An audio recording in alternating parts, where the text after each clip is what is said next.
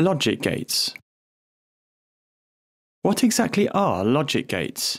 In basic terms, they are a relatively simple digital electronic circuit. Each gate possesses two state signals according to a logical rule, and has one or more inputs and a single output. A logic gate can be thought of like a light switch, where in one position the output is off or 0, and in another it is on or 1. They are used by electronics engineers as building blocks for more complex circuits of gates or logic circuits, in which the output of the gate forms an input to one or more other gates for further processing.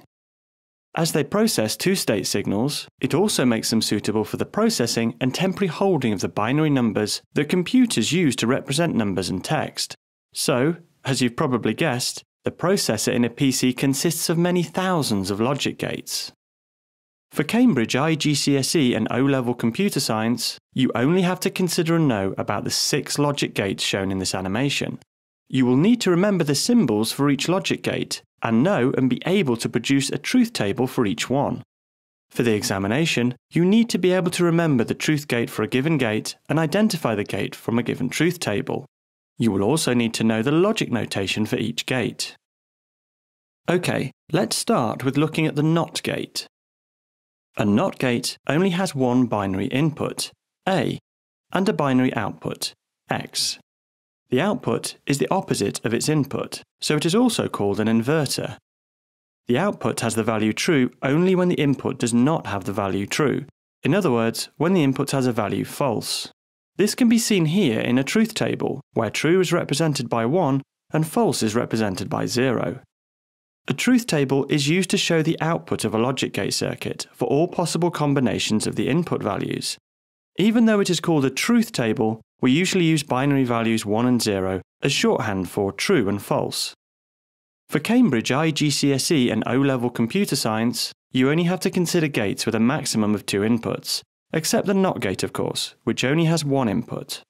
Here is the logic notation for the NOT gate. Right, let's take a look at the AND gate. An AND gate has at least 2 inputs. The output has the value true only when its first input and second input have the value true. This is shown in the truth table here, where the only occurrence of the output X having the value true, or 1, is where both inputs A and B both have the value true. Here is the logic notation for the AND gate. Okay, let's have a look at the OR gate. An OR gate has at least 2 inputs. The output has the value true when either the first input or second input, or any other input or combination of inputs, has the value true. In other words, when one or more of its inputs has the value true. This can be seen in the truth table here, when the output has the value true in all cases except for when both inputs have the value false. The logic notation for this gate is shown here. Okay, let's take a look at the NAND gate. A NAND gate is an AND gate followed by a NOT gate. The output has the value false only when all its inputs have the value true. This is the same as saying its output value has the value true only when not all of its inputs have the value true.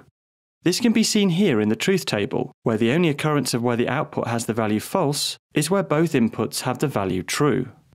If you look back here at the AND gate truth table, you will see that the outputs for the NAND gate are the exact opposite to the outputs for the AND gate. The logic notation for the NAND gate is shown here. Okay, next, the NOR gate. The NOR gate is an OR gate followed by a NOT gate. The output has the value false only when one or more of its input has the value true. Or, to put it another way, its output only has the value true when none of its inputs has the value true. This can be seen here in the truth table, where the output has the value true only where both inputs have the value false. Again, if you look back at the truth table for the OR gate, the outputs are the exact opposite to the outputs of the NOR gate. Here is the logic notation of the NOR gate. The XOR gate. An XOR gate, or exclusive OR gate, acts in the same way as the logical either-or. The output is true if either, but not both, of the inputs are true. Therefore, the output is false if both inputs are false, or if both inputs are true.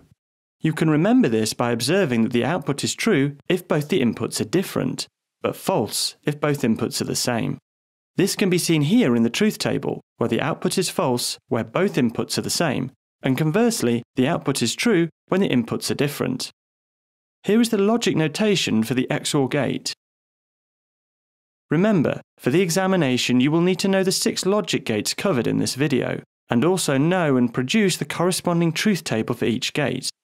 Good luck!